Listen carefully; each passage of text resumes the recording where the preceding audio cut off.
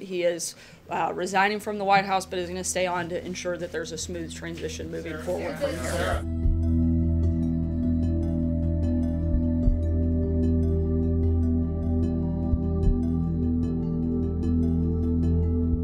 I can't get into the content of what was briefed to the what I can tell you is that the FBI submitted a partial report on the investigation in question in March, and then a completed background investigation in late July.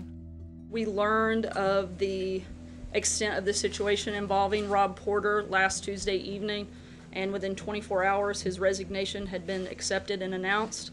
That soon thereafter we received requests for follow-up inquiry, and we did the follow-up and provided that information in November, and then we administratively closed the file in January.